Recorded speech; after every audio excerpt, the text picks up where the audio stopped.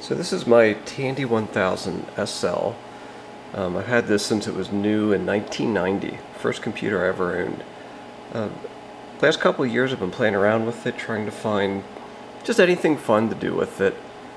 And I recently discovered on the U.S. Naval Observatory's website, I was looking at phone numbers to call to get the correct time, and I noticed they listed a modem number.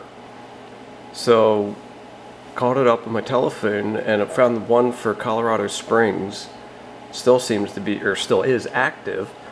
So I thought, what the heck, I'm going to get my Tandy. I have a 2400 baud modem in it. Their requirements are 1200 baud, 8-bit, no parity, 1 check bit. So I thought, I'm just going to get out the Tandy, hook up to the phone line and see if it works. And let's see what happens.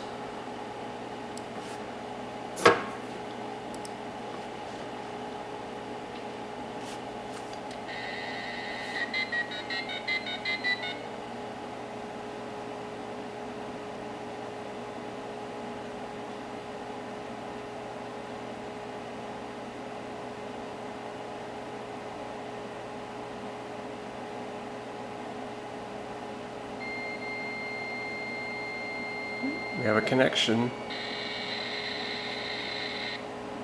And there it is. Telling us the current time.